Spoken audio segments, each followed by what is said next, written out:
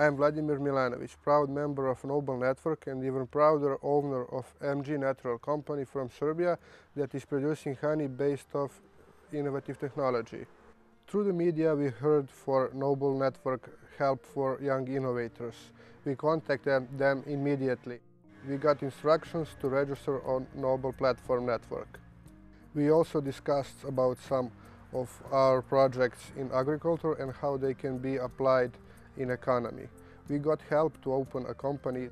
They also helped us to create a new product about design and launching to the market. They helped us to protect our brand Medođija on national level. We got training in area of management of innovation where we learned about our market and our competition.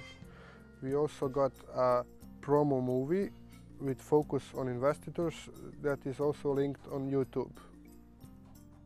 We took a part on Festival of Innovations where we had exposure on their stand. And that is most important, we are involved in pilot project.